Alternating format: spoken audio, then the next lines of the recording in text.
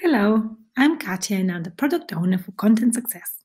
Today I would like to show you how we at Ryte use Content Success to optimize the articles that we write for our magazine. This is an article we've recently published on log file analysis. This is not performing as well as you'd like it to, so we will use the content editor in Content Success to help us see why that might be and what we can do to improve it. I made a copy of the article, so I'm going back to Content Success, the optimize mode, which takes me to the content editor, and pasting the article directly in here. I can then click on Get Keyword Recommendations to set my focus keyword. This is the keyword for which I want to rank for.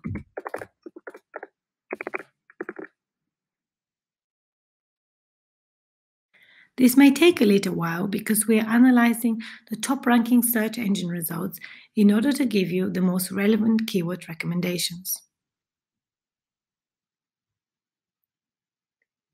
Here, we suggest keywords that you should add to your content to make it more competitive. In this case, SEO and technical SEO are clear gaps in the article.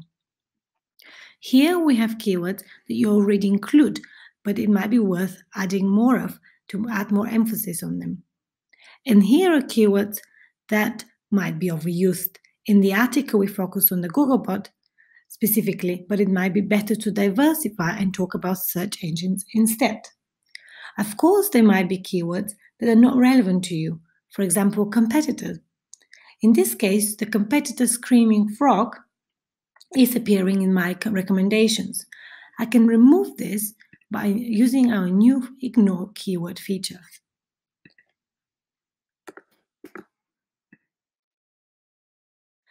This has now removed it from the recommendations. We have some other filters as well. For example, report type, where you can choose to hide temporarily the one-term keywords and show two-term keywords instead, as these are more meaningful than a single word. I can now make some example adjustments to the content based on the recommendations. I will add a sample section for technical SEO.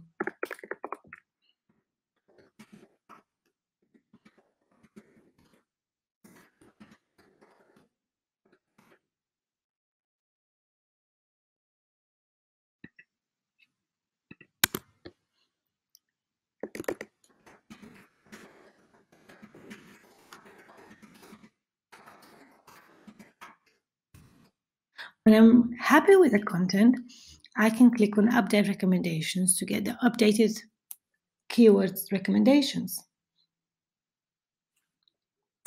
You can see that technical SEO is no longer in the section here, but it's in the section here. This is the case because even it's now present in my article, but obviously I haven't added much content for it yet.